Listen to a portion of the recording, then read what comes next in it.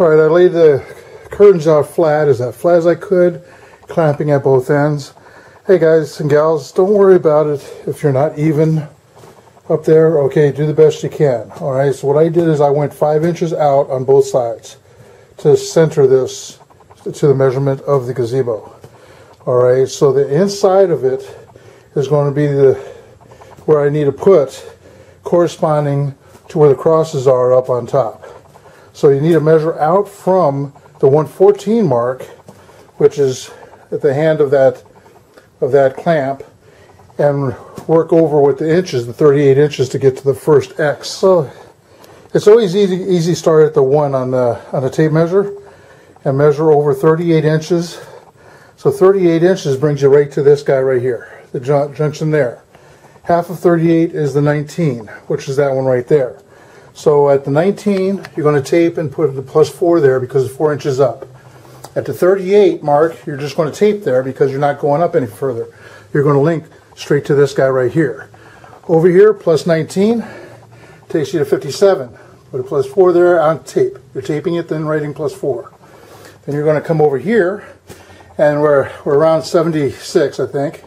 There's tape down there someplace, but it goes to 0 basically right there. It's going to go right there. You go over 19 more inches, 95.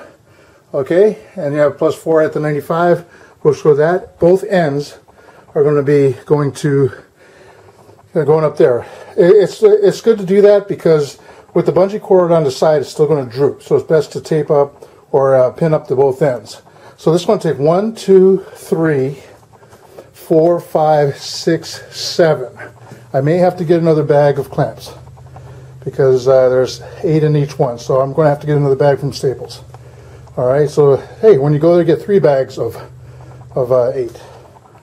I think it's important to tell you that I did tape all 3 and label all 3 at the same time.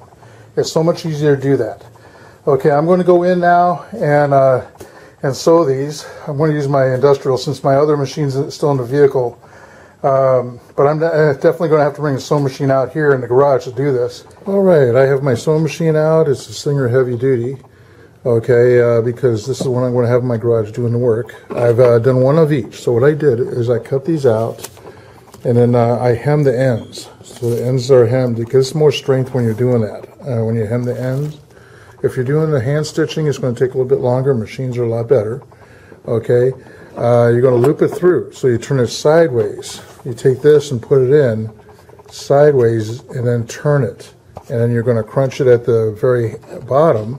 I'm not sewing this together until it gets on the unit, because on the curtain, because it's so narrow in there, and to grab it. I want to grab on both sides.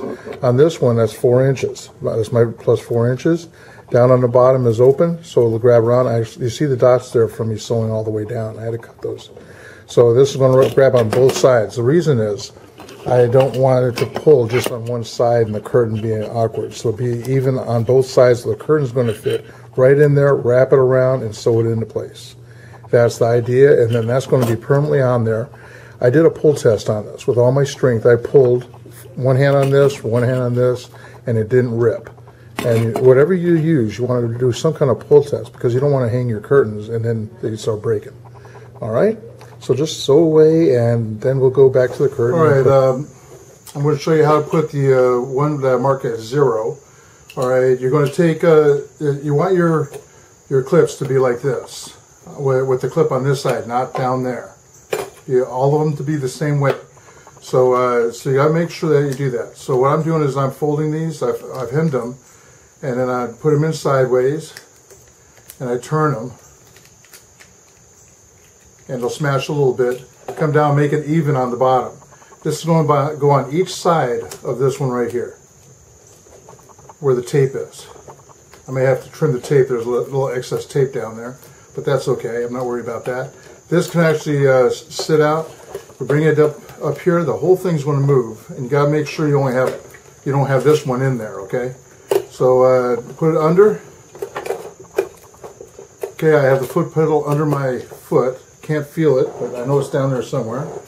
All right. So I'm going to put the shoe down, and I'm going to shoot across. Just sucked up the thread.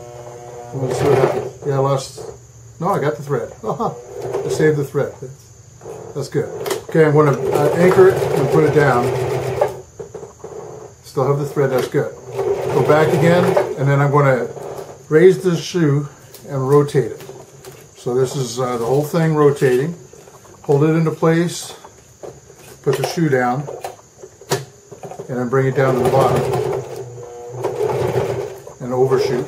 Okay, you're going to straighten it out now and hit the reverse. And go back and forth a couple of times. And set it, and then that's done.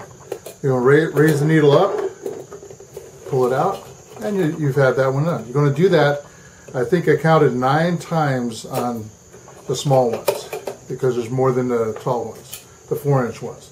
So that's your, that's how you do the small ones. I'm not going to show you each one of them. All right, trim it up, and you're done with that. I'm going to trim this guy off right now. So the excess tape, you don't want in your way.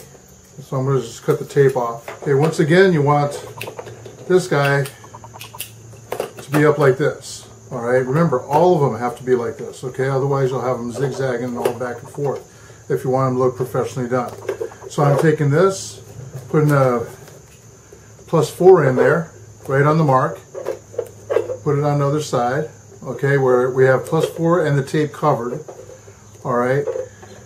The tape's not giving me any sticky stuff like sticky Velcro on the needle, which is really nice. So go down and back, over, back, okay, on the angle.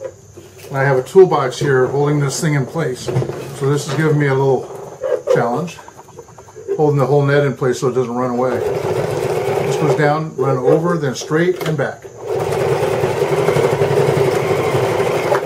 All right, and there you go. Bring it up, bring the shoe up, bring it out, and you're all set. Do that to all the 4-inch ones, and they're a lot easier than the zeros that I did.